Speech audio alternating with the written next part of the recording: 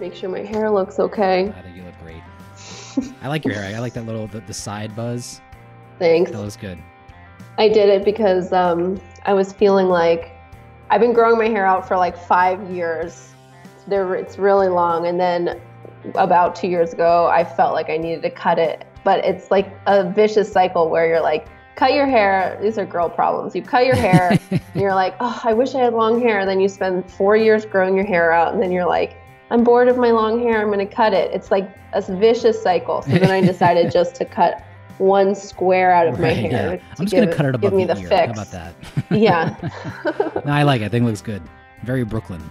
Thank you. I did go to the most Brooklyn hair salon I could possibly find. Heart of Williamsburg, cash only, $100 haircuts. You're like, come on, $100 haircut? Let me pay with a credit card. Right, exactly. This isn't a coffee shop. But I might anyway. include this into the podcast.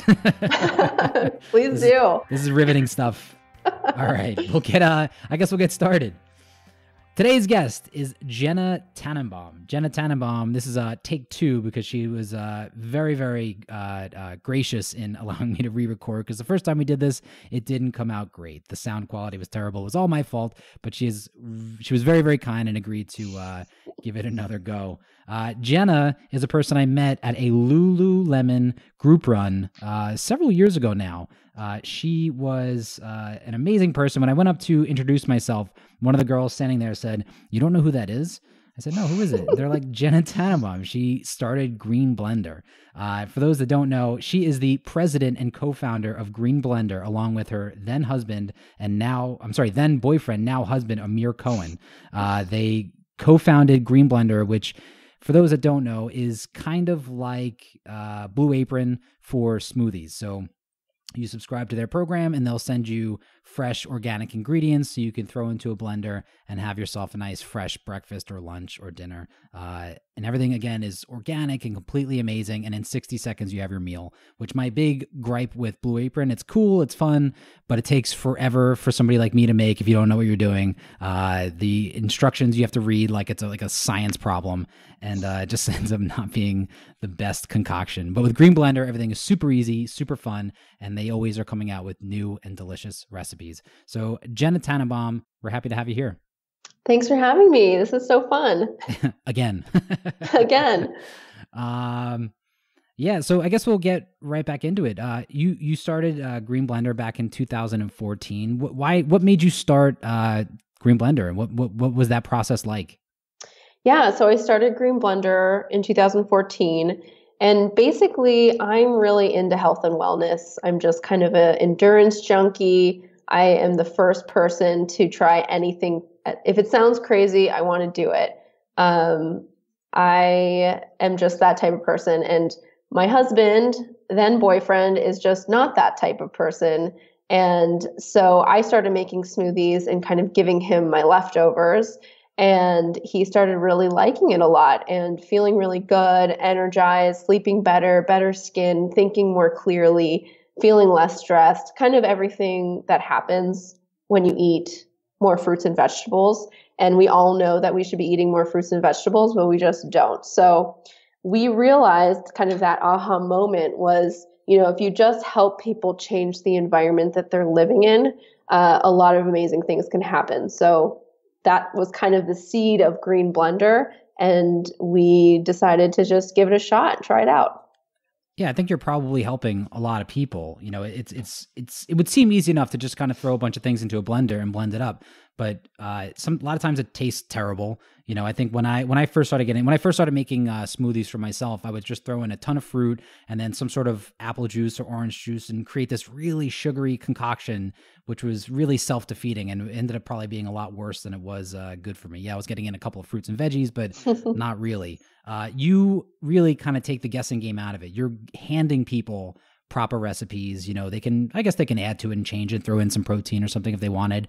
But you're taking that out of the equation. So you're just handing people, because people are busy, Yeah. And I think one of the things that I really love about the company and GreenBlender and our mission is that we're really helping people connect with the food that they're eating again. And I think a lot of times when you start down this path of diet and exercise. It comes from a place of deprivation and a place of just you're not, it's not a place of love, basically. And you don't get to actually enjoy the food that you eat. And you don't get to feel good about the good decisions you're making. And you can't feel, and you kind of feel guilty about bad decisions that you're making, like pizza. And what you end up doing is having this really horrible relationship with the food that you're eating or with the workouts that you're doing. And really what you're trying to do, or what I'm trying to help people do, is rebuild that relationship with their health and think about it more like a long-term relationship you have with your husband or wife or your significant other. And you want to start from a place of love and spend time with it and think about it and really get feedback from it, instead of saying, oh no, I ate pizza last night, so I'm going to deprive myself all week, or I'm going to have to go run 6 miles or something like that. Yeah, it's kind of a whole, like, the health and well-being is it's a lifestyle choice, and so going, joining that gym or even signing up for GreenBlender isn't the end all be all. It's not going to be like the silver bullet. It's going to be it's just a part of that process into becoming a better, stronger you. Totally. But like you said, so nutrition, right? It has I think people misunderstand nutrition. A lot of times they think, I'm going to go on a diet, and people think, all right, I'm going to cut back on my calories. I'm going to start exercising more, cutting back on my calories, which is probably the worst thing you can do, because now you're burning more calories, you need more energy, and you're depriving yourself, like you said, of a lot of the good things that you need in order to complete the workouts. How does GreenBlender fit into that equation? Fit into like my workout equation? Yeah. I mean, it really goes hand in hand. And I think any endurance athlete or any runner, anyone knows that, if you're vigilant about how much water you're drinking leading up to your race, you're going to have a much easier race and you're going to feel really good. It's the same as if you're putting in high quality food and fuel, you're going to feel good and burn it well. So it really goes hand in hand, even though, I really try to not deprive myself, and I really try to kind of take life as it comes without feeling guilty or emotionally charged with the food or exercise results that I have. But that being said, I really try to set myself up for success. So I start my day with a healthy choice, like a GreenBlender smoothie, a hard-boiled egg, or something like that. I make sure that I meal prep as much as I can during the week. And then if I go out to dinner at night, like, I'm going to have a glass of wine or a bowl of pasta and not feel bad about it, because I know that in the beginning of the day, I've set myself up. And then the more healthy choices you're making, I find the more healthy choices I want to make. And you can see it in your workout routines. You can see it on, when you're pushing yourself hard, you're not dying. You're feeling that you're working hard, but it's not like, I think there's like a real difference between when you're eating poorly and trying to train hard, and when you're eating clean and you're trying to train hard. 100%. I've said this in other podcasts, or in other interviews.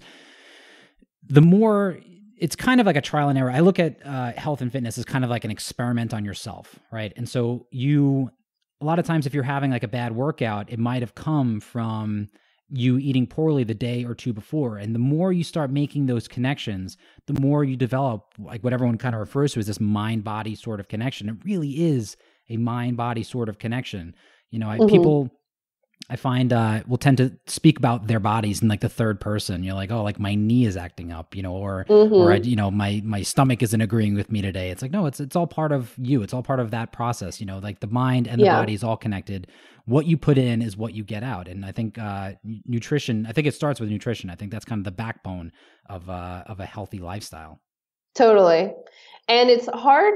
It's hard I don't know. It's for runners, for us. I'm so data obsessed with like my heart rate and what zone I'm in, how fast am I going, all of that stuff. And I'm tied to my training plan and all these numbers. Sometimes it's good to remind yourself that it's about how you're feeling.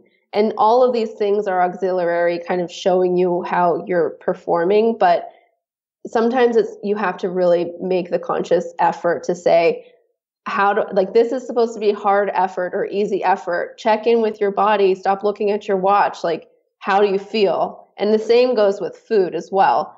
Eat something. How does it make you feel? Don't think about, the carbs or the calories or anything like that, but make a mental note that when you eat, I don't know, like a huge bowl of pasta and cheese, how does that make you feel? Versus when you have, salad and grilled chicken, how does that make you feel? So you're starting to make decisions based on how you feel instead of what your mind wants all the time.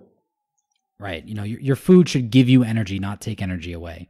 That pasta and cheese dish you're going to notice that half hour after. You're not going to be super motivated. The likelihood of you going to the gym is going to be a little bit limited. But it tastes so good though. It does. It does. I always try to, my strategy, if you can call it that, is I try to get in as much of the good stuff as early as I can. And like you said, that will lead you down. Like the one good decision leads to another. But at the end of the day, if I'm, halfway through my day and I'm like, I'm starving, I've had a ton of fruit, a ton of apps, a ton of vegetables, I've done all the right things. I'm still hungry. Maybe what I need is that slice of pizza. Maybe I need that, little bowl of pasta. I'm not saying overdo it, but as long as you're getting the good stuff in, your body will then kind of dictate what you need next. Exactly. So can you speak a little bit about the process of starting GreenBlender and what went into that? What decisions were made? Why did you start GreenBlender? How hard was it? What did you learn in the beginning? Totally. So Amir and I both had careers in technology and startups before we created GreenBlender. So we were very much in the sense of a lean startup mentality. And we had the idea for GreenBlender and we thought it would be good, where, sending pre-portioned ingredients and superfoods to make smoothies at home will help people improve their health, because we believed that smoothies were the gateway drug to healthy living. And so that was the idea and the hypothesis. And before we, found a warehouse and had to find a distributor and all of those things, we needed to prove that people actually wanted this. So we created a website, simple landing page that had the value prop on it: pre-portioned ingredients and superfoods delivered to your door, make a smoothie in 3 minutes or less. And we just drove $500 worth of AdWords traffic from Manhattan to the website. And we just wanted to see if people would actually put in their email address and start checking out. And so when we did that, basically people would put in their email address and zip code, and then they would immediately be taken to a page that said, sorry, GreenBlender is not in your delivery area. GreenBlender doesn't deliver to your area.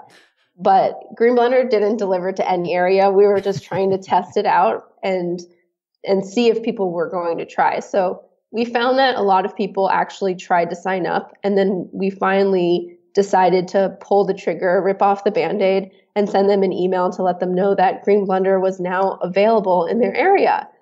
And so just like that, we've expanded and now we're in your area. Exactly.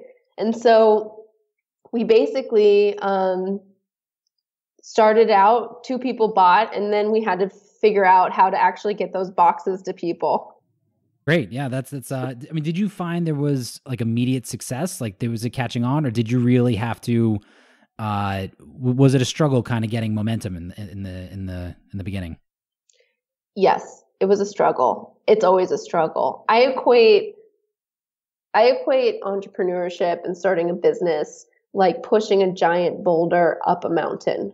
That's how it always feels. Maybe there might be some like downward motion, but you always are pushing forward this giant problem. You're solving problems that no one has ever solved before. You're fixing things that no one has ever fixed before. And you're trying to run through essentially brick walls with sheer will alone, basically.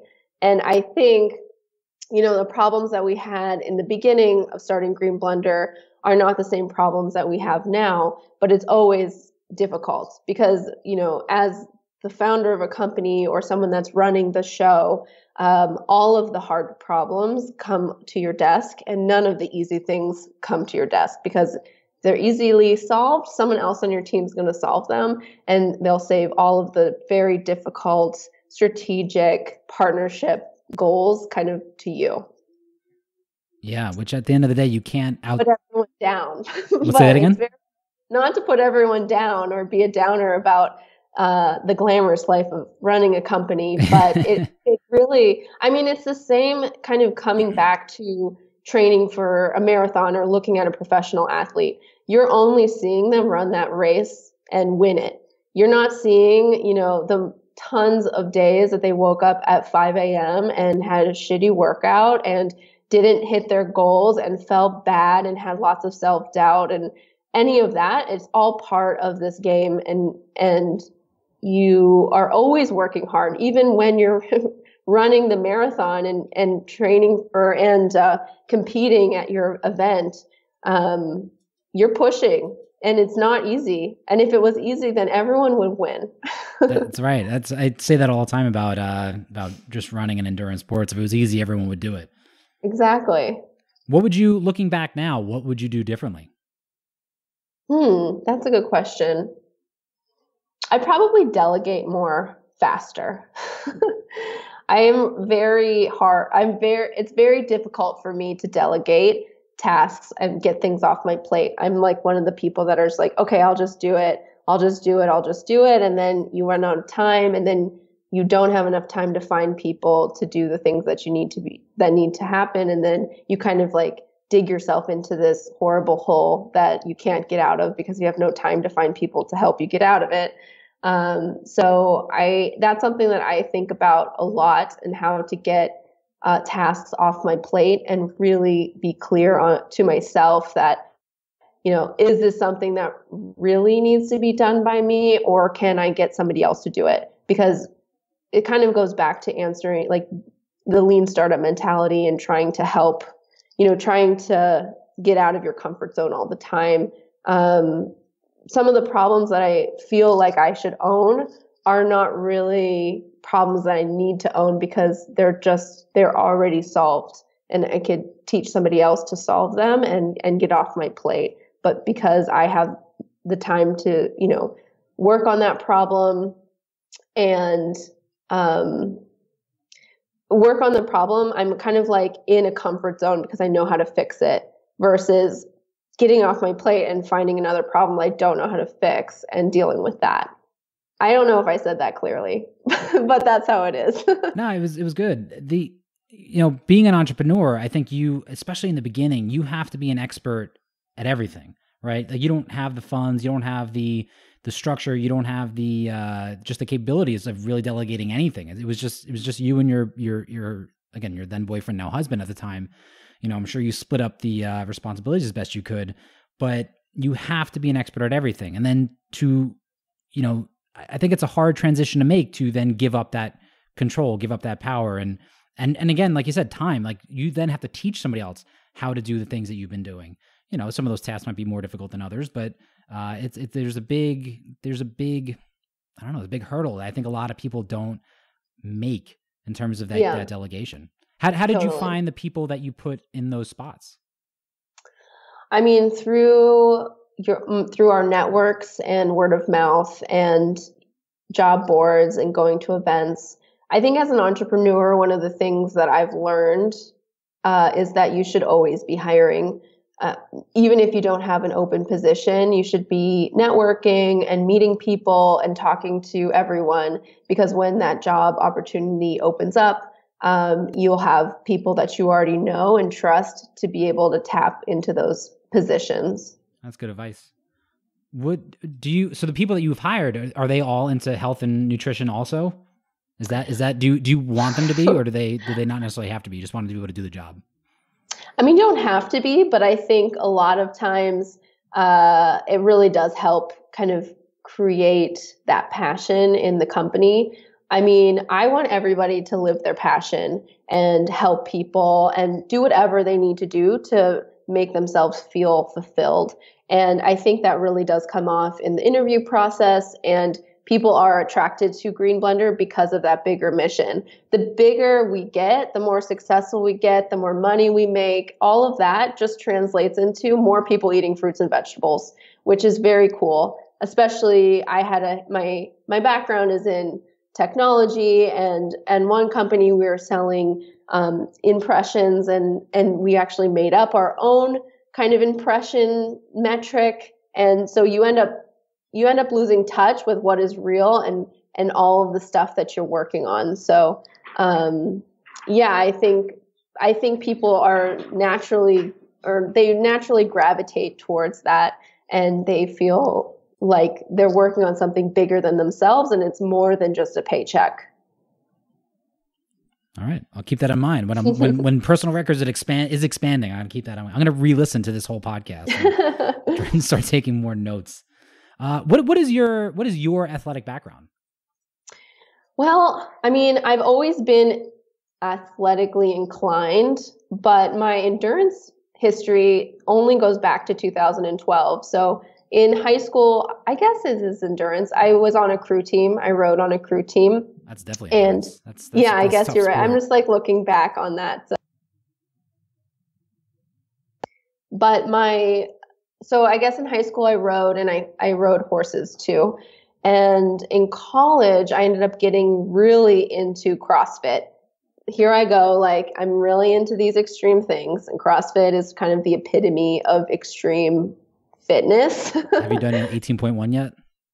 I have. I'm like retired, a retired CrossFitter. Now I am a runner, but I got into CrossFit, really into it, hardcore, and work. I did that maybe for 4 or 5 years, and then I kind of, something shifted where I felt a little bit burned out by the culture of CrossFit, which is, you have to go hard. You have to puke after every workout, or else you're not working out hard enough. You have to eat paleo, or else your diet isn't correct. And this kind of elitist feeling, I got burned out on that.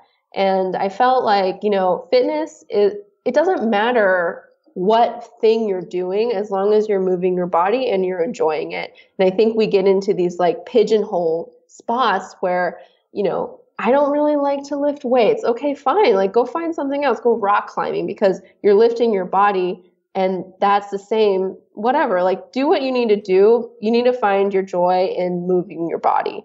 And so I started kind of exploring that. I started a fitness blog and tried a bunch of different fitness classes all over the city for like maybe 6 months. And during that time, somebody gave me I got an entry to the Brooklyn Half Marathon, or someone in my office, we were all decided to do the Brooklyn Half Marathon, and I'm just got peer pressured into it. And before the Brooklyn Half Marathon in 2012, I had never run more than 3 miles in a row. I hated running. I thought it was boring. I couldn't imagine ever doing something like that, but I decided it was a challenge. I was going to do it. So that was kind of the start of my endurance fever, I guess I would call it. And it really opened my eyes to, the amazing community, the running community in New York, but in the running community in general, it's just like very open. Everyone's serious about, beating their best time or their personal record and not really like comparing yourself to somebody else. Like you're not like going out to the Brooklyn Half and trying to win it. You're going out and trying to beat the time you did last year. And so I think it's like the camaraderie and the vibe of running was really refreshing to me. And I think that's really what got me into running to start. Yeah, the running community is just an awesome one. Like you said, there are varying degrees of competitiveness. If you want to be, it's like entrepreneurship. You get out what you put in. If you want to be competitive, you can be. If you want to just be competitive with yourself, you can be. And it's just like it's kind of the best of all worlds. Yeah. And if you're a competitive type, you compete with, you could compete with your teammates, but you're not going to diss anyone who doesn't want to compete. I don't know. It's just this kind of you can be a competitor, but also be very open and let everyone do what they want to do, which I really like. Yeah. Again, like those Lululemon runs that we did, it was a good eclectic group of people. There were like potlucks at the end of it. People would bring in food, and there would be picnics at the end. Emily would teach yoga classes at the end of them, and it was just such a fun, cool way to spend a morning. One of the reasons why I got into it was because I was tired of spending Friday nights doing Friday night type of activities, so my Friday nights became my Saturday mornings just to get, I'd get together with my group of guys and go out riding bikes, or I'd do the morning runs like at Lululemon or wherever. And it just was such a better quality way, just to spend time, going out to bars and restaurants is fun and all. I was kind of tired of it. Yeah. Especially in New York, it's like I have such a hard time hanging out with friends that doesn't involve drinking or eating. And that's what I really like about running is you can, just run at a conversational pace, and then you get to hang out with somebody for an hour or two and chat, which is fun. And you're working out at the same time and seeing the city. Yeah. And not feel hungover the next day, not affect your job performance the next day. I think there's a little bit too much of that goes on. Yeah. Not to judge, I've been there, I've done it. So what do you have planned next for GreenBlender? Where do you see this going? I mean, our mission is just to help people improve their health and make their health more of a priority in their life that doesn't take over their whole life. So, smoothies, like I said before, we dub them the gateway drug to healthy living. And so we want to start offering other solutions and opportunities to engage with the food that they eat, on an ongoing basis. We see some of our customers say, every week when I get a GreenBlender box, it just feels like Christmas. I'm opening the box and it's like a present to myself. And that is amazing. Like, you're opening a box of fresh produce. You get really excited and engaged with it. That's how every meal should be. You should really connect with the food that you eat, understand, what a kumquat is, or see how an apple is grown. We get so disconnected with the food cycle and the food system, and how, I remember I made a vegetable garden in Brooklyn. Bad idea. I spent like $500 on one salad, but I grew baby spinach, and they were like little baby leaves just like out of the ground. And I was just shocked. And then at the same time, I'm like, oh yeah, that's how spinach grows out of the ground like that. But because you just don't see it in its environment, you don't feel that connection to it, or think about how much time and energy it takes to grow one strawberry. And then I think it really elevates the whole experience of eating, instead of just shoving something down your throat that is easy and convenient. Yeah, there's a huge food disconnect. I'm as guilty of this as anyone. Like, I grew up in New York City. I've spent very little, if any, time on a farm. And to see the amount of work that goes into growing something, or see the amount of cultivation necessary, see what it takes to get to your supermarket, it's just such a big disconnect. And I think people have kind of lost touch with that, which is unfortunate. So yesterday was National Women's Day. And on Instagram, you had a really great post about helping people and mentoring. You gave, I think it was 3 points of advice on what you can do to support women, to get more women in the kind of the corporate world, or like the CEO corporate world, like the kind of high level. Can you speak a little bit about, one, your recommendations, and two, what it's like being like a woman in not only a tech company, but just at the head of that tech company? Yeah, I mean, I'm always about action. I'm an action-oriented person, so hopefully I didn't get too preachy. But really, I mean, women, we've come a long way, but we have a lot to go. And I think there's a couple things that we all can do to promote women and help them succeed, men and women. So one thing that I love to recommend anyone do is pick 2 people and mentor them. And you don't have to mentor the whole world, but who are 2 people in your life that, are really rising stars, rock stars? They are super smart and dedicated. and spend a little extra time with them, take them under your wing. I think we're always looking for mentors, especially women. I just hear that a lot. Like, how do you find a mentor? How do you find a mentor? And we forget that we ourselves can mentor people. You're never going to feel like you're the expert or on top of the world, or there's always something more to learn, but you have had some experience, and maybe your first year out of college and you can mentor someone who's, a senior in college and talk to them about how to find a job out of school. Or maybe like for me, I've started a company. I feel like I still don't know anything, but I do know what it feels like to start a company in day 1 or 2. So find somebody that's in those shoes and really help them, stay accountable. So that's number 1, is just being a mentor, helping people. I think there's a lack of mentorship in women in business, and because, a few things, but there's just not a lot of women in leadership roles. But I think everyone could be in a leadership role depending on how you look at it. So that's number 1. Number 2, not to really get preachy, but I think I think you have a lot of good advice to give. Let's hear it. This is why you're on the podcast. We want to hear what you have to say.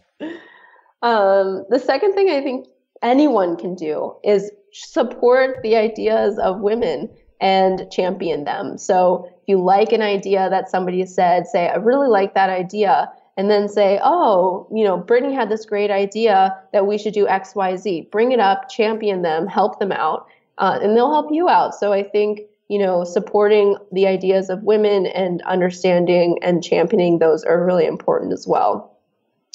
The next thing you can do is call people out on their unbiased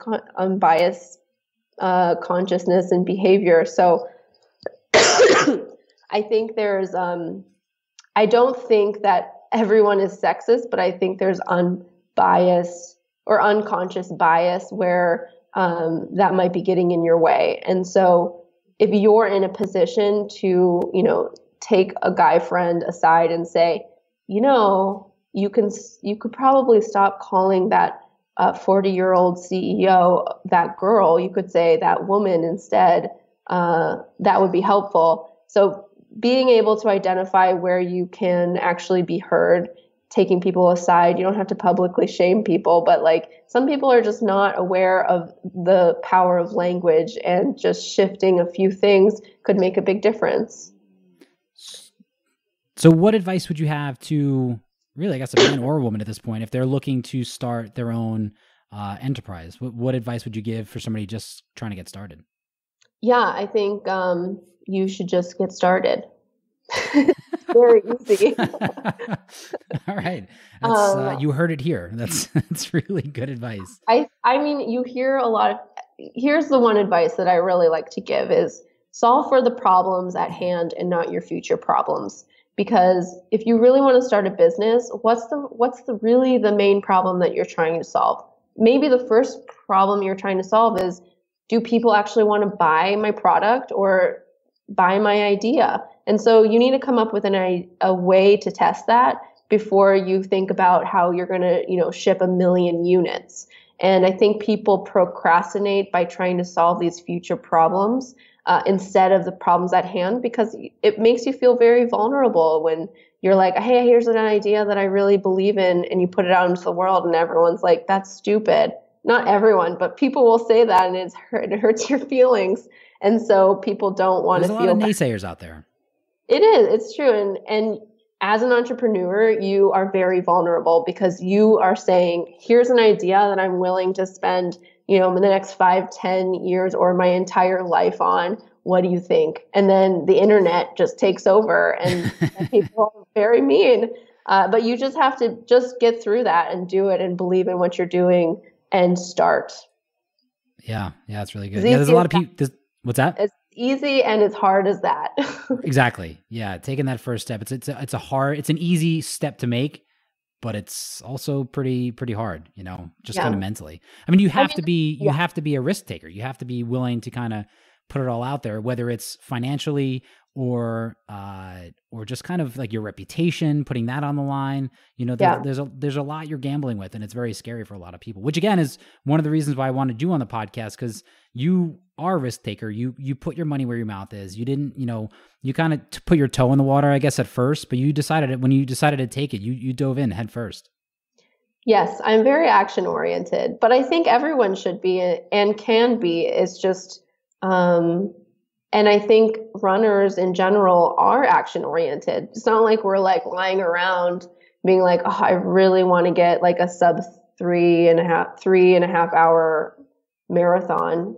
It's like, you're like, I'm going to get this. Here's the training plan that I'm going to do, and I'm going to start it now. I think entrepreneurship is very much the same.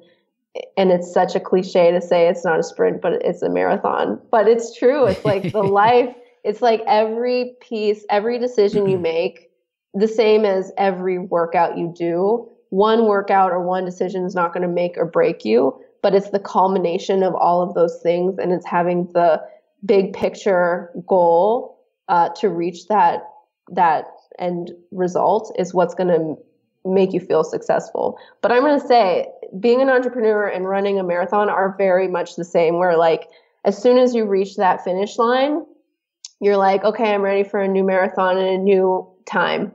Like you want to hit another goal, and you don't feel satisfied until you reach that new goal, but immediately you want to do another goal. So it's the same with entrepreneurship. There's no, like, you're never going to feel like you've made it. You're always going to move the bar further away. What do you think that is? Where do you think that impetus comes from? Because I think you're right. I think there's a lot of correlations between endurance athletes and entrepreneurs. Because, like you said, there's a lot of the things that make you a good endurance athlete will make you a good entrepreneur. And one of those things is that impetus. Like nothing is ever good enough. What is that? Yeah, I don't know. I mean, I think us endurance athletes are also very good at repetitive, boring work. And that is like a big chunk of success. You just have to get things done. And it's not always glamorous, and you just have to put in your long run and like listen to your audiobook and just bang out 2 hours. You know, it's just like, that's how it is. It's funny. I worked on a political campaign back in 2008, and it was like that. It was just, I mean, sometimes you're just stuffing envelopes. That's like your day, right? And it can be very, very, very mind-numbing, very, very monotonous. But then come election day or come these different milestones, these big speeches or whatever, it's super, super exciting. And that's kind of how I always looked at endurance sports. And that's something I've always kind of, in making decisions about what I'm going to do with my life, I look at that, like a podcast, let's say, it's a lot of work, you're grinding out a lot of work to get that episode released. But when you do, it's so exciting to see what's going to happen. Are people going to like it? Are they going to respond to it? It's a fun little, I don't know. It's just the thing that I've always responded to. Yeah. All right. I guess we agree on that. What's next? Do you have any races this year? What's next for Jenna? Yeah, I'm running the Shape Women's Half Marathon in April. I'm not sure. My half marathon PR is 1 hour and 44 minutes. I'm not sure I'm going to be able to hit that just because I got like sick for a month. And so that's kind of screwed with my training plan. But my big goal this year is running the New York City Marathon. And I really want to BQ, but I haven't yet like really dived in and made that my goal. But I would like to do that. Well, you definitely have some time for that. You have all summer long. We'll see. I think you'll get there. It's scary. It's scary to put a big goal down, but maybe I'll just make it now on the podcast. I had this conversation today. Do you think it's better to say what you want? Like if you have a big goal, do you think it's good to tell everyone, like shout it out to the world, this is what I want to achieve? Or do you think it's good to kind of keep it, inside and say, not put that pressure on you? I think it's better to put the pressure on. I mean, it depends on how you respond to pressure. But if I tell people that I'm going to hit something, or I'm like talking about it for months, then when you're in the pain cave and you're like, I either push through this so I can freaking post to Instagram that I did it and everyone's going to high five me, or I'm going to have to like tell people that I didn't do it. I don't know, that peer pressure is like what I like thrive on. So it just depends on how you thrive. Yeah, I usually try to keep it internal. I had a guy one time say like, what are you trying to do for this marathon this year? And I was like, I'm not saying it. He's like, no, you got to tell everyone it doesn't, like put the pressure on you. I was like, no, I'm not going to say it. It seems to be serving you well. You're a very fast runner. Stop it. Maybe not. Who knows? Maybe if I put the pressure on, maybe I'd be a little better. Who knows? It's true. It's true. You never know. That's why I like doing reach goals. Having like a really put a number down there that is like scary. Make that your reach goal, because if you're always living in your comfort zone, then you're never going to surprise yourself. Yeah. Yeah. I guess I agree with that 100%. Give yourself, an A goal of something that you really you're not sure if it's possible. Kind of like in the middle of a race. A good quote I've always heard is, if you think the effort is, if you think the effort is too hard, then you got to back it off. If you think you're working too hard, you have to back it off. If you think you can maintain that effort forever, then you have to kind of pick it up. The answer you're looking for, like when you're saying like, am I running too hard, is maybe. Like you want that, you want to live in that kind of maybe zone during a race where like, I'm not sure if I can maintain this effort. And I think that A goal should be kind of the same. Can I reach this goal? If the answer is yes, then that's not a hard enough goal for you. The answer should be, or if it's similarly, if the A goal is like, no, I can't, I want to win the Olympic gold medal. Like I'm not going to do that. That's too far. But if I want to do XYZ time, if the answer is maybe, then maybe that's a good goal for you. Yeah. And I think the same is true for entrepreneurship and everything else. Yeah. You got to get a little scared with your dreams. Yeah. Otherwise it's not a dream. Yeah. Then it's just a nightmare. It's kind of funny. Like if you're not at all scared of your dreams, maybe it's a nightmare. Yeah. I like that. I'm going to use that one. Maybe I might make in a little the future when you're like, oh, I should have tried harder. Like you never want to have that regret. And I think that's in life and in races. You never want to like reach that finish line and be like, I should have pushed harder. Like you want to be like, I pushed as hard as I freaking could, and this is what I got. That is the thing I'm most scared of in the world, just on a macro and micro level. Like the micro level, like think about a race. If I cross that finish line and I know that either during that race I could have pushed harder, or in the months leading up to that race I could have done more workouts. Maybe I kind of nixed a few too many. It's such a devastating blow to me. I just get really upset when that happens. I don't fall into a depression or anything, but I get really bummed out when I think I've let myself down. And same thing on a macro level. If I think I've kind of let myself down just in life, if I didn't work hard enough, like this podcast, if I don't think I'm working hard enough on this podcast, and it's going to bum me out when the episode's released and it's not as good as it could have been, or I'm not, it just didn't give as many downloads as it could have. I find that I get bummed out by that. And I mean, not to like belabor this whole point, but when you have really big dreams and goals in life and in running, I think you get creative on how to achieve them. If you have a really big goal, like if you wanted to like triple the number of listeners in 2 months, like how would you do that? And I think instead of like, let me steadily grow 5% every week, instead you have to really swing big. And you might miss, but you might not. And then you just freaking achieved greatness. Yeah. And if you miss, you figure out the next big swing, Exactly. That's good. All right. I think I'm better for having had this conversation. Good. You're going to see some big things coming from the Personal Record podcast over the next few months. And it's all thanks to this conversation. All right. I think that's kind of it. I think that's a good way to end it. Awesome. Jenna, thank you very much for joining us on Personal Record. Thank you very much for joining us again on Personal Record. Again, you've been very, very patient and gracious with your time, and I really, really appreciate it. For everyone out there, please subscribe to GreenBlender. They do amazing things. If you're a smoothie person already, it's going to make your life a lot easier. You're going to have a lot more flavors to choose from. And if you're not a smoothie person, it's going to teach you how to do it. It's going to give you some ideas, and it's going to inspire you to be better than you were the day before. So Jenna, thank you very, very much. And I hope to have you on again sometime. Thank you for having me. Yeah, this has been a really good conversation. We're going to have links in the show notes to Jenna, to GreenBlender, to everything else that Jenna is looking to promote. Do you want to give any shout outs right now? Yeah, you can follow our Instagram. Just Google or Instagram GreenBlender. It's green_blender. And if you like following runners, you can follow me, Jenna Tanenbaum. She does daily recipes. So if you go to greenblender.com, I think there's a video every day of Jenna giving you a new recipe and how to make it and what to do and some sort of delicious treat. I'm kind of obsessed.